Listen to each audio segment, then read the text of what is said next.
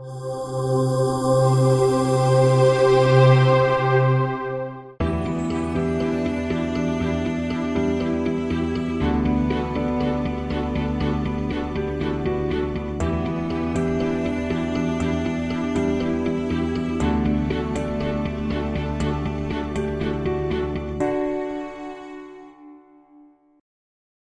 and welcome to this video. Today we're taking a look at Market Delta Trader, and we're going to talk about the depth of market screen within Market Delta Trader, but more importantly we're actually going to talk about a component that is included within that depth of market screen.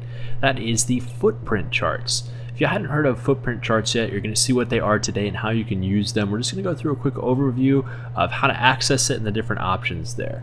So you see I do have a depth of market screen open here to the right side. I have some other windows here. I'm going to go ahead and close out these other windows just so we don't get confused with those. So I'll go ahead and let those be. We'll leave this Market Delta Trader window open as well in case we need it.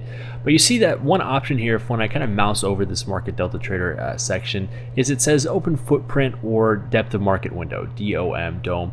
So one of those options within the DOM screen here is the footprint charts. So we can actually access those pretty easily. We have the depth of market screen here, and I can move it around. You can see there's a lot of options. I even have tabbed instruments at the top. You can see, of course, the regular DOM screen. We have our buy and sell columns as well as our price columns. But you'll see that there is an arrow here up towards the top, and that window is for showing or hiding the footprint chart component of the DOM screen here. So I'm going to go ahead and click that out, and you'll see that a whole other section here pops up for us that we can actually use here. So we actually have the footprint component here now. So you can see that that is plenty of data here that I can kind of take a look at, and it looks like little boxes. Now what these boxes are they're essentially showing us the volume that was traded at this price point. So you see it uses can be used in combination here with the DOM screen. So you see the different price levels. So for example, the 16.88 area here, we can see volume traded there in the past. So one reason or one way you can use the Market Delta Trader footprint chart in combination with your depth of market screen here is to see what's been happening in the recent past here as far as volume.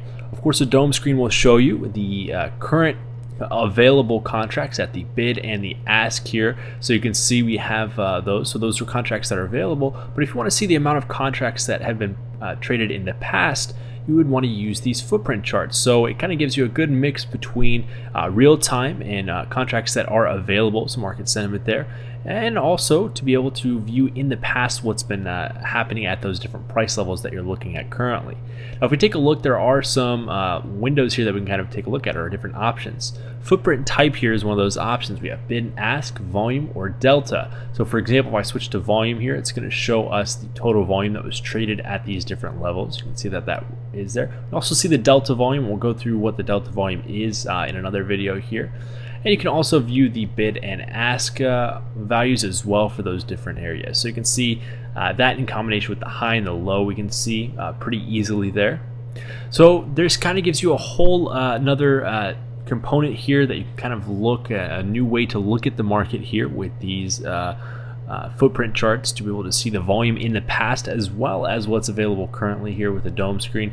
So if you want to get started with these footprint charts, remember Market Delta Trader is absolutely free. You can use it, and of course you can use it in combination with a Rithmic demo if you want to get one of those for free as well. If you have any questions in the meantime, again, we're going to go through some of these a little bit in more depth, these options. Feel free to visit our website at www.optimusfutures.com or give us a call.